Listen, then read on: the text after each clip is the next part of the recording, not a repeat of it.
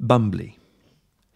In the heart of the vibrant woods of Ecos, where the sun dappled through the thick foliage and the flowers bloomed with colors of painter's palette, there lived a bear named Bumbly. Not just any bear, but the kindest you could ever meet, with a heart as full as his rounded belly. Bumbly's fur was like a warm embrace, and his eyes sparkled with the gentle wisdom of the woods. Each morning, Bumbly would stroll through the woods, offering bear hugs to any creatures in need of comfort. His hugs were said to melt away worries and sprout smiles, and his little house was a heaven of warmth and cheer.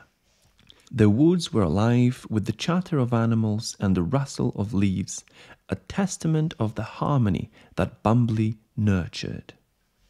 But one day, a hush has fallen over, was replaced by a tense silence, and Bumbly's empathetic heart felt the shift. The woodland creatures were hiding, their hearts heavy with a misunderstanding that had grown like a thicket between them. Bumbly, with his innate empathy, listened to each of their troubles, his large ears tuned to the language of the heart.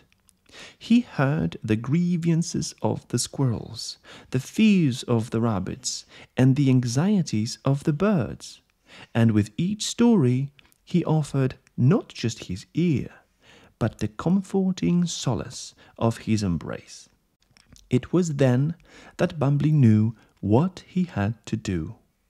With a voice as soothing as the whispering woods, he gathered the animals in a clearing, encouraging to share their feelings and listen to one another. As the sun began its descent, painting the sky in hues of gold and pink, Bumbly led the conversation, his warmth drawing out the truth and knitting the torn fabric of their camaraderie. One by one, the animals spoke, and more importantly, they listened. They saw past their fears and found understanding in their hearts.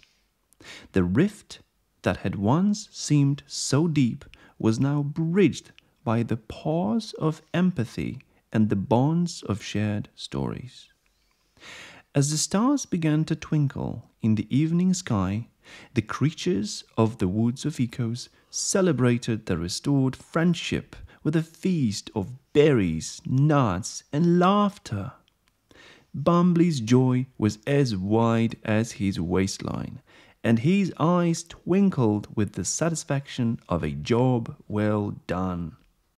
When the moon rose high, casting a silver glow over the woods, Bumbly ambled back to his cozy house. He settled in, a contented sigh escaping his lips as he reflected on the day's events. The woods were at peace once more, and the creatures united in friendship and understanding.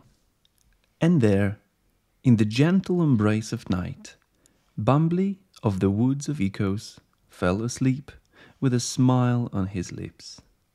He dreamt of the days to come, of laughter and life in the woods, and of the many hugs he would share.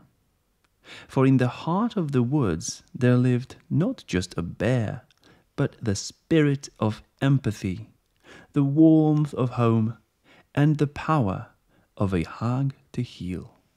The end.